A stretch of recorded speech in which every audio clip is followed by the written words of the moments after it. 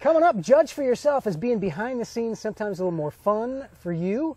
Also, this week's secret ingredient will turn you white, but not in fear. Plus a king-sized gadget. It's coming up on Great TV. Fire it up.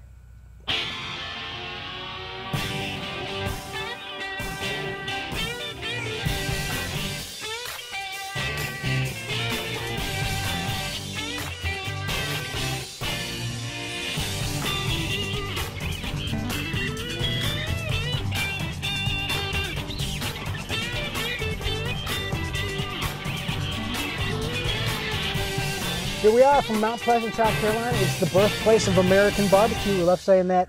Great TV. Another episode going. The birds are tweeting or crowing. It's a beautiful day out here today, Bill. I'll tell you what. Couldn't be better. Jack Waybore's here, three-time South Carolina state champion. Barbecue. Bill West with barbecuetricks.com. And as always, Bill at barbecuetricks.com if you want to send us email, or Jack at barbecuetricks.com. Barbecue Tricks or greattv.com. I'm at greattv.com, where you can catch They're me both Carolina Great TV. Pitmasters. Actually, we got so many different ways you can reach out. If you go to the Great TV website, it's a good place to put in. We've got some things set up where you can ask a question. A lot of people are doing that and chiming in. And we're actually posting them every week. So. And the Facebook page is as active as it's ever been. Make sure you send us your great plates on there, too. The pictures are rolling in right now. We'll get to that in just a second. First off, a letter that we got from Frank out in Birmingham. And he writes, "Hey, Jack, where does someone go to try and judge if they're interested in getting involved in a competition?" So judging a competition. He says, do you need some sort of certificate, and is judging free? Well, judging is not free. It's a volunteer, and judging is great fun, I got to tell you. And that is a great question, Frank. Thanks for sending it in. You can get involved in a lot of different judging organizations with and most of the judging organizations are fairly local. The Kansas City Barbecue Society has a judging organization. Their judges come out. In fact, that's what they are. They're a sanctioned and judging organization. And you go up to their website, and they will let you know where the certification classes are and how you can get involved with them. You go to their certification class. It's an afternoon. You pay a fee for the class itself. It's minimal. And off the top of my head, I don't know how much it is. Probably around $50, I wouldn't doubt. You go all day, and they teach you how to recognize championship barbecue. You actually eat food at a Kansas City Barbecue Society judging school. The South Carolina Barbecue Association has the same thing. They do an all-day seminar as well. So you got KCBS, SCBA. And then, of course, there's the newest one, the Southern Barbecue Network, which is the one that we're very instrumental in lifting them off the ground right now. And they are doing certification classes as well. We're doing a thing called Certified City, where we're going to the areas or the cities where the contests are being held, and we're certifying judges to get the event coordinators a good pool of people in their area, and of course trying to get the communities involved in the events that are going on. And we're having a great time there. And in that contest there, you actually physically eat food. We cook food for judging, and it's all part of the certification process. Is it free? No, it's free to judge. You don't have to pay to judge a contest. There's no fee to be part of a judging contest, but you pay your own expenses. You can go on Friday night. A lot of people use judging as an opportunity to get away for the weekend. They'll go to the contest on the weekend on Friday night. Take an area like Myrtle Beach or something like that. It's a vacation destination. You go in Friday night. You get a room in a nice vacation city. You hang out, enjoy the city for Friday evening, and then Saturday morning you wake up, you go to the barbecue contest, enjoy the festival, enjoy what's going on, and then you're free to go ahead and go on Saturday afternoon. It's a great way to spend a Saturday. It is a lot of fun. I can't say it's as fun as cooking, but it's close. I really do enjoy it. I think I did my first one. I'll roll some video of what I did at Boone Hall, which is an unsanctioned thing. But I liked it a lot because, one, usually a lot of people got to work till all the way through Friday. Sure. Mary, do you judge? Mary likes judging. She loves judging. Got to work all the way through the week, and then it's hard to, you got to take a day off pretty much if you work Fridays usually to compete. Competing gets kind of stressful. Competing can be a lot more expensive than that. Not only do you have to travel, but so it was a little bit easier on the wallet, unless of course you win. But you can't really win a judging. No. But I had a lot of fun, good camaraderie with the judges. Absolutely. And ate a lot of good barbecue and some bad, but in general, pretty good. The really cool thing about judging is when you get to the judging table, you are actually getting the best barbecue that a cook can cook. They are turning in to the judges the best that they can cook. You can go to the samplings afterwards and, you know, get your wristband or whatever it is and go around and taste all the barbecue that's being done. But that's barbecue that the cooks actually haven't identified as being the best that it can be. So when you're judging barbecue at 10 o'clock in the morning or 11 o'clock in the morning or noon or whatever it is, you are getting the best barbecue that a cook can cook, and that's exciting to me. So for me, I think it was better than cooking. So I think I may be more into doing that in the future. Plus, you can sleep. I mean, generally, you should get in there at 10 or something in the morning, right? You don't have to. You sleep in, enjoy the day. You know, you could actually have a hotel bed. I gotta say, I like that. What do you have? While you're in the. While we're in the trailer, sleeping in a chair or whatever in the chair. That's not for me. So yeah, give judging it. We'll put some links to some judging is organizations. Great. It's a lot of fun, and the people involved are all fantastic. A lot of different. And do you have to have any sort of major skill for that? Or I mean, once they'll kind of teach you what to look for. Yeah, and the trick to judging is to make sure that you take your personal preferences out of the equation.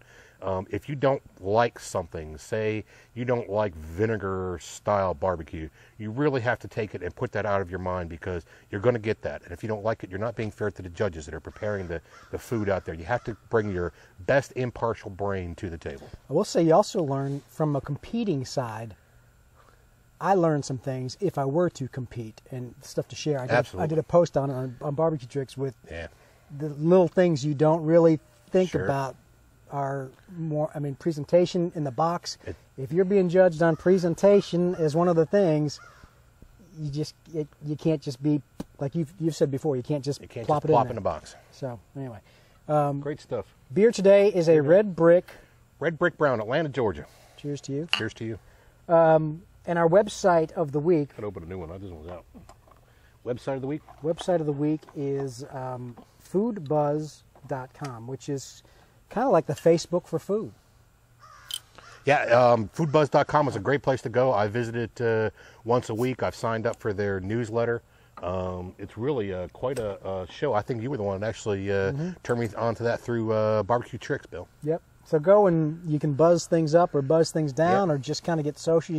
There's a little widget for wherever you live. You can put the widget on whatever and vote for your local restaurants. Just kind of a cool little social site. And they seem like they're growing every week, so I thought I'd give them a shout out. Foodbuzz.com. Here's to Food Buzz. That's right. Secret ingredient today, I said you turn your white. Mayonnaise. Mayonnaise. What can you say about mayonnaise, Bill? Well, you got mayonnaise, not to be confused with the salad dressing. Which is Miracle Whip, more or less. Which I actually really like using in different things. Sure. The difference is Miracle Whip has probably a little more, it's a little spicier, has a little more sugar, a little more vinegar in it. And mayonnaise, I guess, would typically taste more eggy. Yeah, eggy. That's pretty much what mayonnaise is. Mayonnaise is emulsified egg whites. Do you have any preference with Duke's is big here in the South? Duke's is big in the South. Hellman's, yeah. When we're using mayonnaise in a contest situation, we'll always use Duke's, because once again, I'll go back to my rule of thumb: make it as recognizable as you can. And in the Southeast, especially here in the Charleston area, everybody loves Duke's mayonnaise. Now, you don't really deal with this as much in competition because you're turning it in and it's for the judges. But when you're making a potato salad and you've got a backyard picnic or something, I mean, how worried? My wife, MJ, gets crazy about not having anything that maybe has sat in the backyard for a little bit. Yeah, food safety is important. I'll eat the heck out of that potato salad. Just give it to me. It still tastes good. I was visiting health department statistics just the other day, and believe it or not, Bill, mayonnaise is the #1 carrier for foodborne illness in America today. Really? It's even actually above chicken right now. They get a little edgy over chicken. If you're having an event and there's chicken involved, they will definitely be there. But if there's mayonnaise involved, you can count on it. It is a more or less a bathtub for bacteria, if you want to call it that. So my wife is right. Pretty much. See, there you go. As always. Watch out. Don't keep mess with your mayonnaise. What's the trick? Keep it above or below? Keep it below 40 degrees if you can, 42. 45, somewhere in there. Just keep it chilled. You can put potato salad. It's easy. You get a half pan or aluminum pan of some kind. Put some ice in the bottom of it. Make sure your bowl is smaller than that. And just put it in the ice. Keep stir it up every once in a while, and it'll stay. It's not going to turn on you in it's not going to turn on you in 30 minutes, or it'll go as long as it can stay cool. But certainly, if it's sitting on the table for 2 or 3 hours, you don't want to be messing with it. All right. It's serious stuff, though. Yeah, it really is. You don't want to mess with food-borne illnesses anyway. It's really a bad experience, if you want to know what I mean. Understand. Great plate today. Check this out. Beef ribs by, what's Gary? Gary Wiviot at lowandslow.com sent me a great plate the other day. He cooked some beef ribs. He cooked it on a beef plate, and they look fabulous, I got to say. I love beef ribs. I do no too. one ever does them very much. I mean, the problem with beef ribs, it seems these days, is the butchers are trimming the ribs down so close that there's really not a lot of meat on beef ribs. But Gary took some what they call beef plate and roasted them up, made beef ribs out of them. And I got to tell you, they were some of the prettiest beef ribs I've seen. Plate? Beef plate is what they make short ribs out of. Okay. It's actually down they got your baby back ribs and your spare ribs, and they come from different places on the animal. Beef plate comes from a little bit further down on the bones, on the rib bones, and they're a little flatter and a little wider. But generally the cutters who cut beef plate are cutting them for short ribs, so they'll leave about that much meat on the rib itself, and it is fantastic. Sounds good to me. It really is good. Sounds good to me. So where are you cooking next? North Charleston? Yeah, North Charleston Wings and Butts at Riverfront Park in North Charleston. Certainly, there's a chicken wing contest on Friday night that we're going to be in. It's going to be fabulous. And then there's going to be a pork butts are Saturday, and we're cooking ribs on Saturday as well. $10 to get in and get a wristband. All the chicken wings you can eat on Friday night, and Saturday, of course, is the contest, and there'll be all kinds of food available out there. Come on out to North Charleston Riverfront Park. I mean, the Riverfront Park in North Charleston is just a great. Yeah, it's a great park. It's a museum out there. It is a naval museum out there, and it is as beautiful as it can be. We're excited. It's the first time this contest has gone on. It supports the local Shriners here in the Charleston area, and we're excited about doing it. We'll put a link at greattv.com too. It's going to be great. The scoop on it this weekend. Come see us. Come see us. Let's see here. When you get a chance, subscribe or like us. Send us email, jack@greattv.com or bill@greattv.com. We love getting that. We love getting the great plates as well. And actually, when you go to the website, actually look at some of the links and the ads that we have at greattv.com, like Spitjack. Spitjack. I don't know if you've seen much on their website, but they got some cool rotisseries where you do whole hog spit on a spit. Right, I've seen that. I haven't seen anywhere else you get that kind of big kind of spit. It's useful for that kind of thing. Right now, you spend, they say, over $39. Great TV viewers can get a free pair of leather grill gloves. That's awesome, and you'll need those grill gloves for our gadget today. Oh, that's right. We haven't even gotten to that, have we? I was about ready to wrap up. All right, so let's look at this thing. Let's look. This is my friend of mine, Michael Boltman, who's in Augusta, Georgia, is getting into welding, and he says in Texas this was a big deal. This is what is it called? It's called a burn barrel. A burn barrel, and he says you put that little table inside there, and then you put logs on top, and it makes coals, right? It does, and you shovel the coals underneath into your pit, and you have live fire charcoal is basically what you got. Simple as that. So Simple. You can just fuel. It's just a barrel. He said it was amazing how affordable the barrel was. Yep, you can get those up pretty much anywhere. Wow. Good stuff. So our gadget this week, we got it. Wrapping it up. We'll be back next week with more fun, and actually got another gadget, another secret ingredient, and all that stuff. So make sure you subscribe. Remember, think global, buy local, stay sustainable, and for goodness sakes, hug your mama.